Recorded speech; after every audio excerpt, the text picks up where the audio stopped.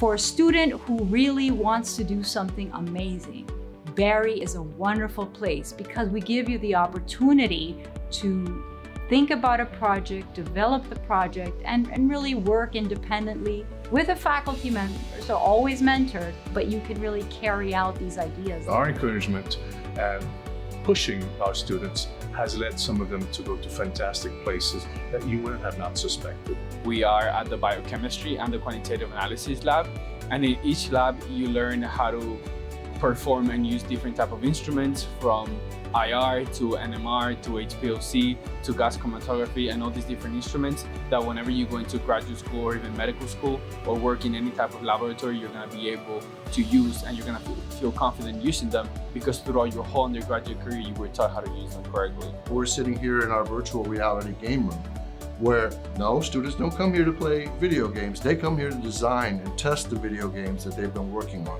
They actually make video games.